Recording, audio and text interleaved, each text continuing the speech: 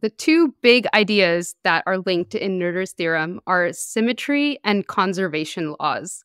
So let's first look at symmetry. Commonly, we think of something as symmetrical if you change something about it and it looks the same. So for example, humans are symmetrical because if you take our left side and mirror it, it looks like our right side. And the same way, like a flower that has 6 petals is symmetrical because you can rotate it in increments of 60 degrees and it'll still look the same. In physics, two systems are called symmetrical if you change something and they still act the same way.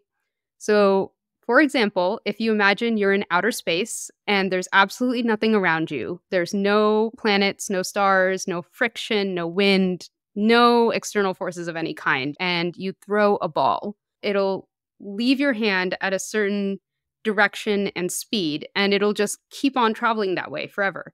It'll just keep on going because there's no other external forces acting on it, right? I see. Okay. So you can look at it 1 inch after it left your hand, and it'll be doing exactly the same thing 1 foot later, 2 feet later, a mile later, 1,000 light years later. It'll still be going in the same direction at the same speed, no matter where you look at it along the trajectory. Okay. You can say that the ball is a system that has translational symmetry.